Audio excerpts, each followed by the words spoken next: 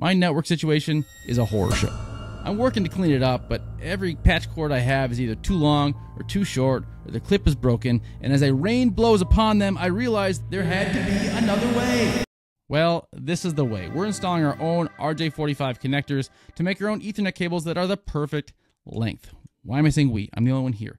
Anyways, it's not that this is a difficult job to do, but you will need your own crimper like this one, and it makes life a lot easier if you have a cable tester.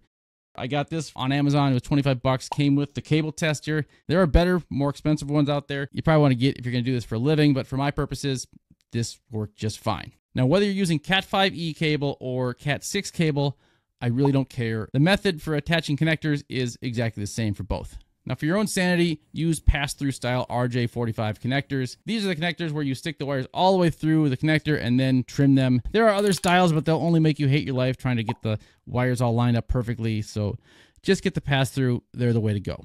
All right, let's get into this. Start by cutting the cable to the correct length. You can use old patch cables that you already have laying around the house, or you can use fresh cable out of a box. Doesn't really matter. If you're using a relief boot, slide it onto the cable right now.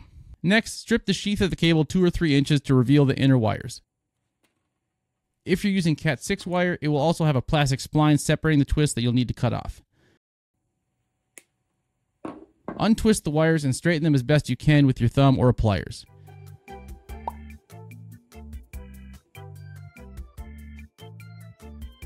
Now arrange the colored wires in the T568B standard order, which is the most common for home network use. The truth is, it doesn't really matter what order you put them in, as long as the same on both ends of the cable, but just use this order to make it easier. If you're shortening a patch cable that already has a connector on one end, you need to make sure that you arrange the wires in the same order for the new connector. Once you have the wires in order, line them up tight and cut the ends flush. Now, making sure the metal pins are facing up, insert that group of wires into the open end of the RJ45 connector and push the wires through the little holes and out the other end of the connector. Make sure the wires are still in the same order after they're pushed through, as sometimes they get a little jostled around. If they switch around, pull them out and try again. If you're using a patch cable that has stranded wires, those can be very flexible and it can be hard to push them all in at the same time and keep them straight. In that case, it is sometimes just easier to push them in one at a time. However you get the wires in their respective holes, once they're all in properly, pull the wires through until the twists are in the base of the connector. Then insert the connector into your crimper and get your crimp on. I apologize, that is not how an adult should talk.